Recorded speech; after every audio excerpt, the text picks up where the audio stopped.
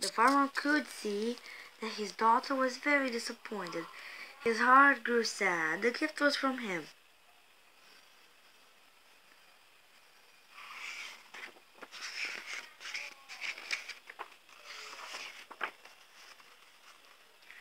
With a sigh, Maggie carried the wooden box down the steps into the darkest corner of the cellar and left it there on a shelf.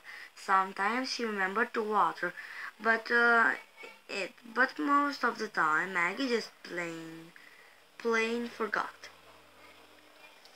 The farmer did not forget. He just waited and he watched. Spring came at last. The air was warmer and the gray skies had melted into Robin's egg blue.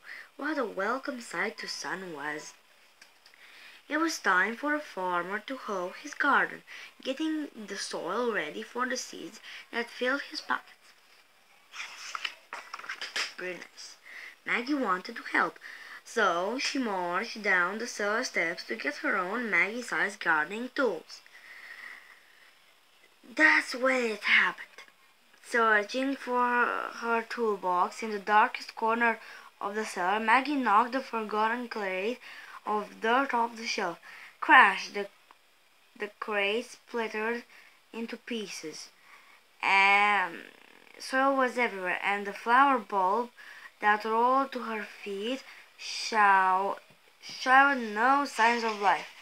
Ah, de c'era cartof. What a mess! Maggie was mad at the box and even madder at herself. She swept up the dirt and threw away the broken box, grumbling under her breath.